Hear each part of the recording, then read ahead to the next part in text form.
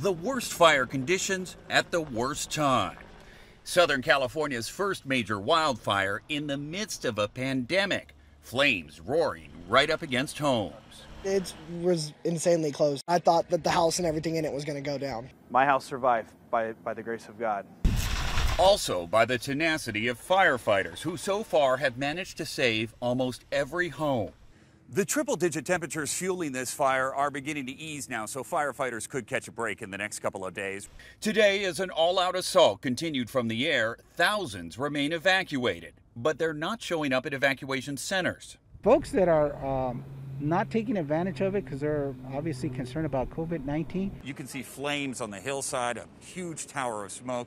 It's burning in areas where there's been no fire history for 100 years, so there's very, very heavy fuel loads, very thick brush, and very dry. The massive fire now exploding in size, ravaging through the dense San Bernardino National Forest. The plume of smoke so intense it can be seen from space. The trail stretching to Phoenix, nearly 300 miles away.